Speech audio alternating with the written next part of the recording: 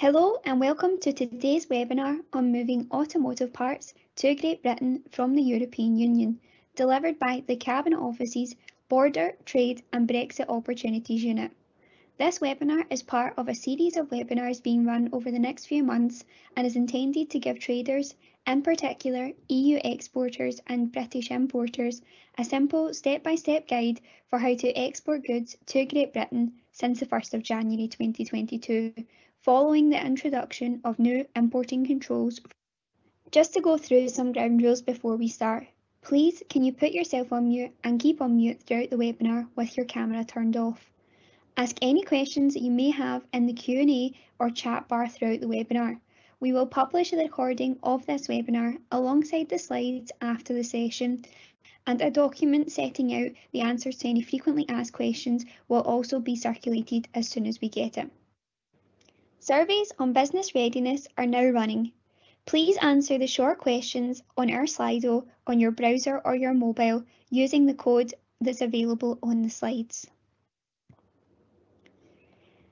So let's first have a look at what is changing for people moving goods between the EU and Great Britain. This slide shows the two key dates relating to automotive parts coming into the country. The first highlights the changes that have come into effect since the 1st of January 2022, and the second highlights the second set of changes which will be coming into effect from the 1st of July 2022. Since the 1st of January, full import declarations are now required. This is the use of simplified procedures called Simplified Customs Declaration Processes, known as SCDP. This was formerly known as CFSP, and you'll have to do this if you're authorised to do so. And this includes the payment of relevant tariffs at import. From the 1st of July 2022 onwards, entry summary declarations will be required on imports into Great Britain. This presentation will cover the processes and the border procedures required to move automotive parts from the EU into Great Britain. This will have particular focus on the border requirements in Great Britain since the 1st of January 2022 and from the 1st of July 2022 onwards. In this case study, we will be specifically looking at moving car seatbelts from Portugal. It is important to note that GB ports or terminals receiving goods that are moving into Great Britain from the EU have the option to choose between two models for customs controls. The first model is the temporary storage model, which allows goods to be stored for up to 90 days at a government-approved facility before a declaration is made. And the second is the new pre-lodgement model, which was developed as an alternative for where border locations may not have the space or infrastructure to operate a temporary storage regime. In this example, the movement is through the short straits where the GB port or terminal will use the pre-lodgement model only. Please note that the freight is also moving as accompanied ro-ro. This slide introduces the three main people in our journey. Claire is the importer based in Great Britain. Claire is aware that new border requirements and paperwork will now be required to import car seatbelts from Portugal to Great Britain. Carlos is the exporter based in Portugal and he sells auto parts to Great Britain. Carlos has been exporting to Great Britain for a number of years and he is also now aware that GB has left the European Union and that there are now new border requirements and paperwork that he will need to complete. Jose is the driver for the haulage company that Claire has employed to transport the seatbelts.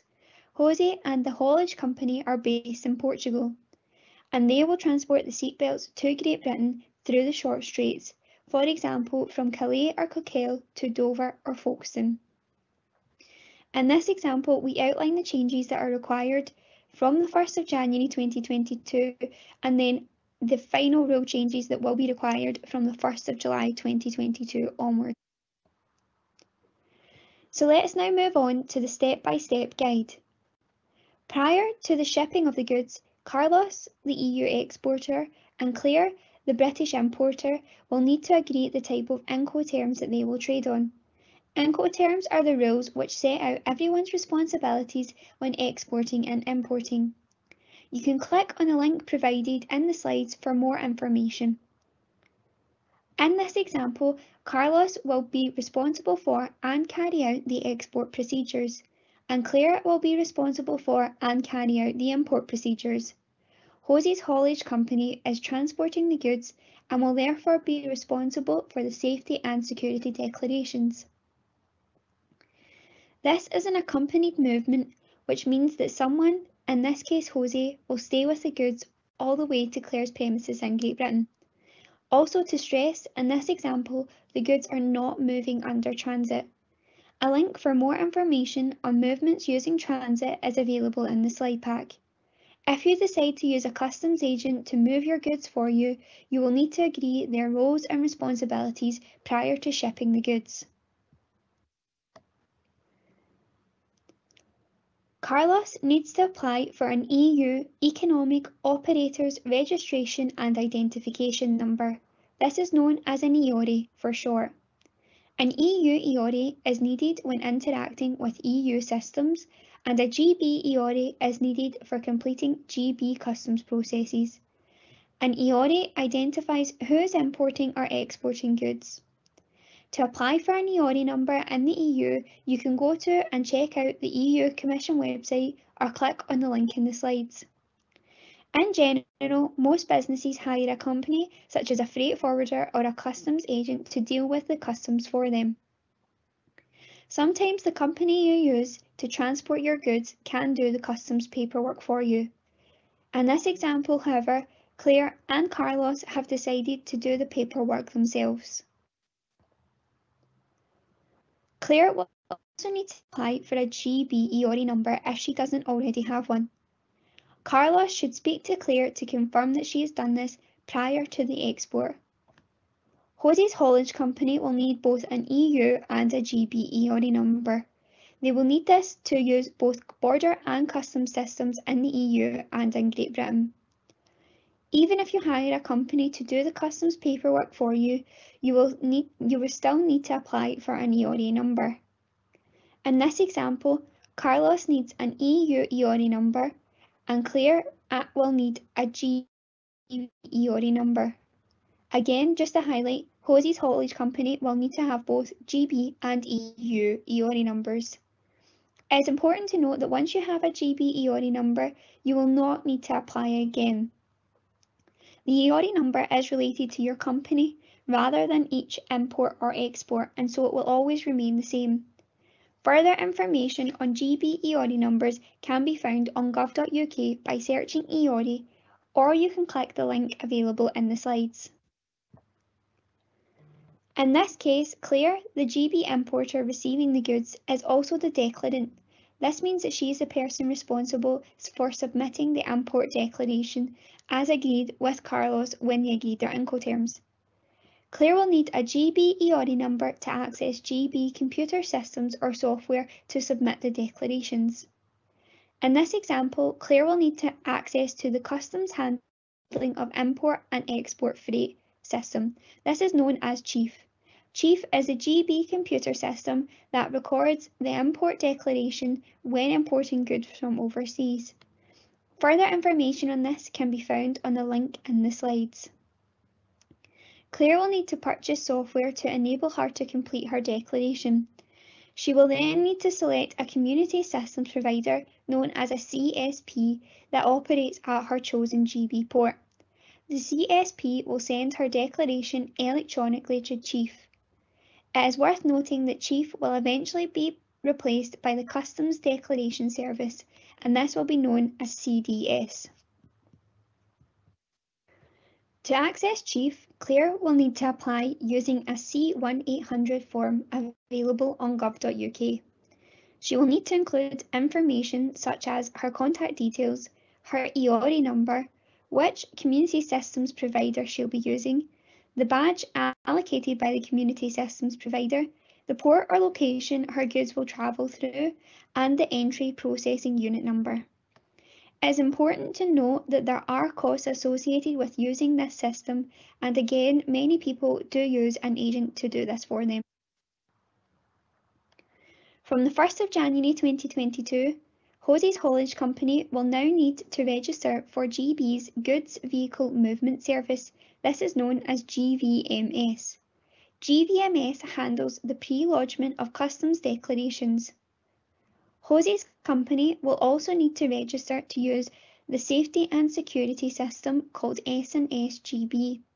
They will need to use this to submit their entry summary declarations from the 1st of July 2022 onwards. Hosey's haulage company can register for GVMS through gov.uk. They will need to have a GB EORI number and a government gateway user ID and password. If they do not have a user ID, they can create one when they register. Multiple team members can be added so that they can use this service. Hosey's haulage company will also need to register to use S&S GB service on gov.uk. Again, they will need to have a government gateway user ID. Once registered, they can submit the entry summary declarations by either purchasing compatible software or employing the service of a community systems provider. Under the new trading rules, some EU and GB goods can be moved from the EU into GB without having to pay tariffs. The rules of origin stipulate that only goods produced in GB or EU benefit from the zero tariff agreement. So if your goods were made in another country, for example China, you would have to pay tariffs. If traders cannot prove that their product meets the rules of origin through the relevant paperwork, they cannot benefit from the zero tariffs agreed with the EU. You can search for more information on rules of origin on gov.uk. Claire makes sure that Carlos's goods meet the rules of origin, and as Carlos's seatbelts are produced in Portugal, Claire can claim a tariff-free rate and won't have to pay tariff costs for moving goods. You can check the tariff rates for different products at the web address on the slide. Please note that from the 1st of January 2023, products sold in Great Britain will need to have the UKCA, this is the UK Conformity Assessed marking. For more information on when and how to use these markings, please click the link in the slides. Carlos will need to submit a merged exit summary declaration and export declaration to the Portuguese export system STADA. This may be accompanied by an export accompanying document, which will include the movement reference number known as the MRN. On the export declaration, Portugal will be shown as the country of export and France will be shown as the country of exit from the European Union. Carlos lists France as the port of exit because this is where the goods leave the EU. It is important that Carlos lodges his export declaration in Portugal, which is the country where he is based, rather than in France, the country of exit, because otherwise his business would have to be VAT registered in France to be able to complete the declaration. As Carlos has submitted a merged export and safety and security declaration and has an export accompanying document, a separate exit summary declaration will not need to be submitted on the member state's export control system. If a combined export declaration and safety and security declaration had not been submitted, a separate exit summary declaration would then be required. So we know that Carlos has submitted the export declaration. He has prepared his goods and it is now time for Jose to collect the seatbelts from Carlos's premises in Portugal and take them to Great Britain. Jose collects the goods and the haulage company ensures that he has all the relevant documentation. Before Jose sets off, he will need the movement reference number for the export declaration. If already available, he will need the movement reference number for Claire's import declaration in Great Britain. The haulier will not need to have the reference for the import declaration before setting off from the exporter's premises, but it will be required before arriving at port of departure. And since the 1st of October 2021, Jose will now need to travel with his passport as Great Britain will no longer accept EU, EEA and Swiss national identity cards unless you have settled or pre-settled status under the EU settlement scheme. Before the goods board, Claire needs to submit the GB import documentation. Claire has bought a software application, an API, which interfaces with Chief so that she can submit the import declaration. She will need to include the following information: the customs procedure code, the commodity code, the declaration unique consignment reference, which is the main reference number that links the declaration in the Chief system or the customs declaration service.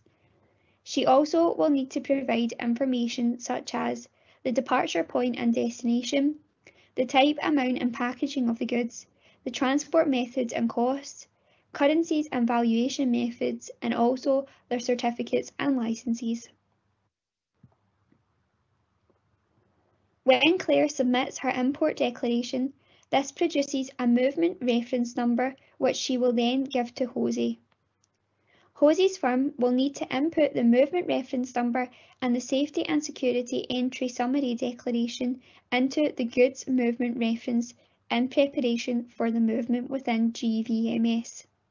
The GMR, the goods movement reference, will then need to be presented as part of the check-in at the border. There is further detail on GVMS in later slides. As this movement is to a GB port or terminal using the pre-lodgement model, Claire must pre-lodge her import declaration to move the goods into GB before Jose moves the goods to GB. All goods entering Great Britain will need to meet safety and security requirements from the 1st of July 2022 onwards. Carriers have the legal responsibility to ensure that the GB Customs Authority is provided with the safety and security pre-arrival information. This includes the entry summary declaration for consignments being imported into GB. The carrier is defined as the operator of the active means of transport. So for accompanied freight, the haulier will be responsible for submitting the entry summary declaration, and for unaccompanied freight, the ferry operator will be responsible. In our case, because the goods are accompanied, it is the haulage company's responsibility to ensure that safety and security declarations are submitted. So Jose's firm will submit the entry summary declaration in the new IT system S&S GB. As mentioned, this will be required from the 1st of July 2022 onwards. The entry summary declaration must be submitted at the earliest of either the minimum timing requirements, so at least 1 hour before arrival in Great Britain for journeys using the Eurotunnel, or 2 hours before arrival in Great Britain for short sea journeys, or before the check-in closes. Jose's firm can submit the declaration themselves, or find a third party to do this for them. Further information on using S&S GB can be found on gov.uk or by clicking the link available in the slides. Also to note, the entry summary declaration is required at consignment level for all goods imported into GB. So now that the goods have left Portugal and are moving through France to the port or terminal. Since the 1st of January 2022, Jose's firm will use the Goods Vehicle Movement Service, known as GVMS, to input the import documentation. We outlined how to sign up for GVMS earlier in the slides. This will include uploading the GB import declaration and the entry summary declaration. As the goods move through the EU, Jose's firm will use the GVMS online system to create a goods movement reference, known as a GMR. They will enter the movement reference number for the GB import declaration and include the entry summary declaration, which will update the GMR with the intended vehicle and crossing detail. This is all done in real time so that if anything changes on the journey, the systems are kept up to date. The GMR links all of the declaration references and proves that all the necessary declarations have been pre-lodged. Jose drives from Portugal to the port or terminal in France. He scans the export documentation at the French border. If Jose is carrying several consignments, so products from other customers as well as Carlos or Claire, he may choose to use the envelope function on the French customs website to combine the movement reference numbers from all the export accompanying documents for all the consignments that he is carrying. These movement reference numbers can be linked together into a logistics envelope and paired with the number plate of the truck which is scanned before Jose boards the ferry or the shuttle. Using the envelope function is not compulsory, but it allows Jose to scan one barcode at the border rather than several movement reference numbers. Further information on this can be found in the link in the slides. Jose provides the GMR to the carrier, the ferry or tunnel operator, on arrival in order to check that it is valid and correct. The haulier can't board if the GMR is not valid. Depending on the carrier's terms and conditions, the driver or haulier might be asked to present the GMR in the following ways: by entering the GMR during the carrier's booking process, by presenting a GMR barcode for scanning at check-in, or by presenting a GMR at check-in, i.e. telling the carrier the GMR number. The GMR includes Jose's vehicle details. If goods require inspection, GVMS will return a held status. This message can be communicated to Jose through various means, such as displaying the information on board the ferry or train, or the driver can check the status by inputting their GMR into a web page or by typing the vehicle's license plate onto an app. Please note that when the truck embarks on the shuttle or ferry and reaches the point of no return, the export declaration will be discharged. This will communicate with the French system SI Brexit to confirm that the shuttle or ferry has departed. When the ferry or shuttle leaves, the Office of Exit in France will notify the Office of Export in Portugal that the goods have left the EU via the EU's export control system. Jose and the lorry now make the crossing from France to Great Britain via the English Channel. Jose has now entered Great Britain. He may be stopped if customs checks are required. As outlined earlier, if the consignment is subject to documentary or physical inspection, then Jose will be notified via GVMS. Jose can now drive to Claire's premises and deposit the goods. As we explained earlier, Claire must alert the authorities that her seatbelts are coming into GB by pre-lodging her import declaration via Chief. Claire does not need to pay any customs charges for the delivery of her seatbelts. Jose has now delivered the goods successfully to Claire at her premises in GB. Jose does not need to take any further action. As Claire has received the seatbelts, she can now make any updates to Chief that are necessary. For example, if the time of import changes compared to the pre-notification that she had previously submitted. The declaration must be updated to arrived by the end of the working day following the date on which the goods arrived in GB. Since the 1st of January 2022, Claire may find simplified declarations useful for making import declarations. Simplified declarations are designed to defer and delay the submissions of the import declaration and the payment on any goods brought into GB from the EU. To use them, Claire's GB EORI would need to be approved for the Simplified Customs Declaration Processes, known as SCDP, or she could appoint an agent that is authorised to use simplified declaration procedures before the goods arrive in GB. Claire would make a simplified frontier declaration or an entry into declarants' records at the time the goods are imported. Claire would then need to follow this up by submitting a supplementary declaration before the 4th working day of the month after the date of import. In order to be approved for SCDP, Claire must have a good compliance record as well as a duty deferment account.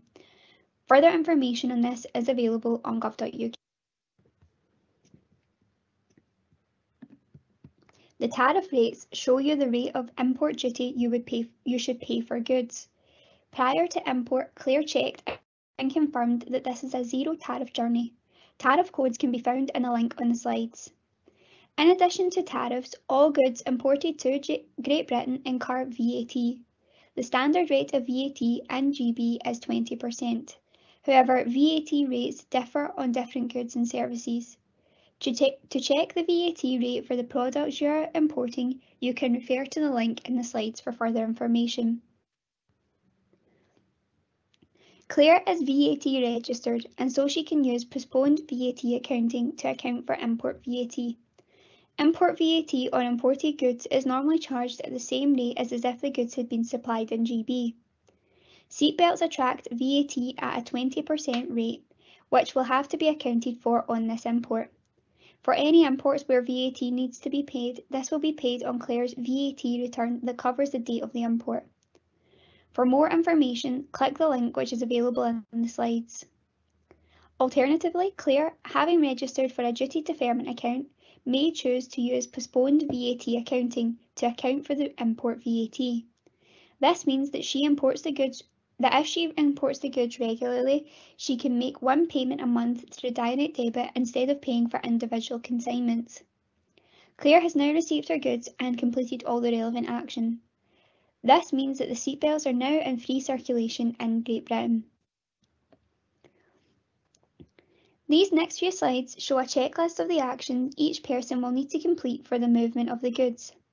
First, let's look at Carlos, the Portuguese exporter. He will have to ensure that he has an EU EORI number. He will need to agree the terms and conditions with the British importer, and he will need to submit the export declaration to Portuguese customs. Jose, the driver, will need to ensure that he has a copy of the GB importer's GB EORI number. He will need the movement reference number as part of the export accompanying document. His firm will also need to submit an entry summary declaration into the S&S JB system from the 1st of July 2022 and provide the MRN for the entry summary declaration to Jose.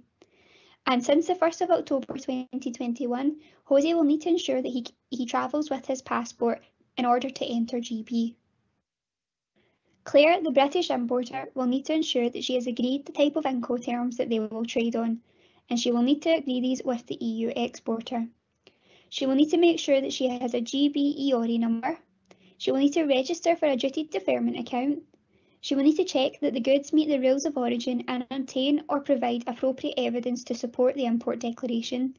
She will need to check VAT and tariff rates for the goods, and as of the 1st of January 2022, Claire will now need to submit a pre-lodged customs declaration on Chief.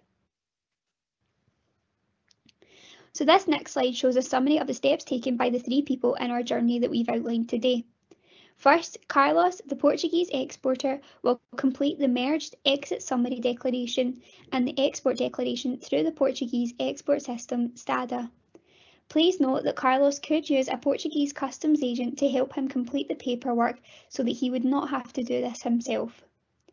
Jose, the driver, will have the movement reference number for the export and the import declarations, and he will drive the seatbelts through Portugal to France. From the 1st of July 2022, they will need to ensure that they also complete the entry summary declaration for the goods entering Great Britain.